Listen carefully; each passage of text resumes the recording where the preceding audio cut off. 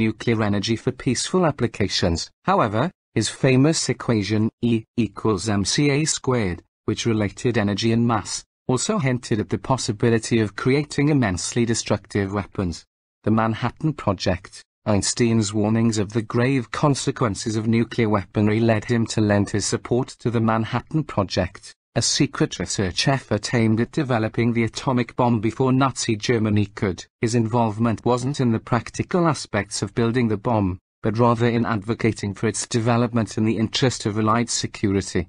Einstein's advocacy for peace was juxtaposed with the ethical dilemmas posed by the use of nuclear weapons. While he believed in the necessity of developing the atomic bomb to prevent Nazi domination, he also deeply regretted the devastation caused by the bombings of Hiroshima and Nagasaki. His experiences during this period further solidified his commitment to advocating for disarmament and the responsible use of science.